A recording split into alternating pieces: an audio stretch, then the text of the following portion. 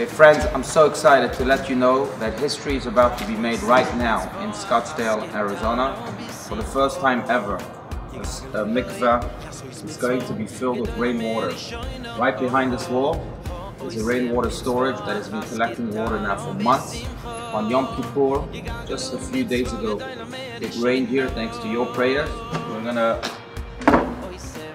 release this opening from the opening of this pipe from the rainwater storage.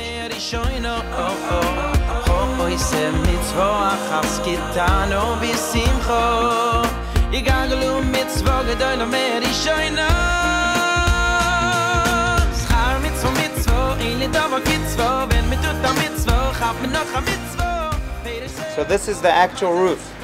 This is the roof from which all of the rainwater is collected. As you can see, it's a little bit slanted in a way that all of the water will lead to that opening where the rocks are. That opening is where the rainwater then goes down to the rain storage that we just showed you, and from the rain storage it then is released to the burrows that we are filling right now as we speak. You got to